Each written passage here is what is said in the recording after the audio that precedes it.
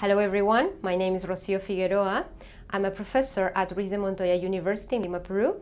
My fields of interests are education for sustainable development, visual literacy based on photography for global issues learning. I'm glad to be here at HEP Congress and share with you my experience about COIL project and the relevant role that photography has played as a learning tool for developing 21st century skills among our students. Having said this, I would like to point out the main finding about this project. I would say photo essay, understood as the storytelling through images, it has been can be considered an active, visual and cross-cultural transformative tool. I think it has been the perfect match for developing objectives of this project. COIL's project has 4 objectives. First, collaborative factor. Building a partnership among students was crucial because of Spanish and English language barrier. So visual communication was part of the solution because it's a universal language. Second, online digital literacy was very challenging among students.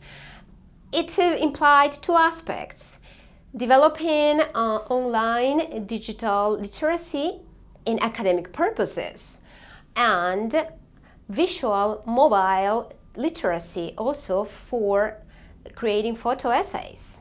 3, internationalization factor. Inquiring about global issues for my students was a bit challenging. They were more comfortable talking about local situations and national problems. Comparing visual, real-life storytelling between Lima and Cincinnati empowered them to reflect on social, cultural, environmental patterns between both places. So this is how they have acquired some cultural awareness. 4, learning methodology. COIL's project implied active learning, so students had to adjust to do hands-on work by taking pictures and inquiry learning by reflecting on their photo essays. So this is how they acquired the new active learning paradigm. Finally, as I said, photo essay is a perfect match for COIL project implementation. The message would be: the more intercultural your classroom is, the more useful photography will become. Thanks.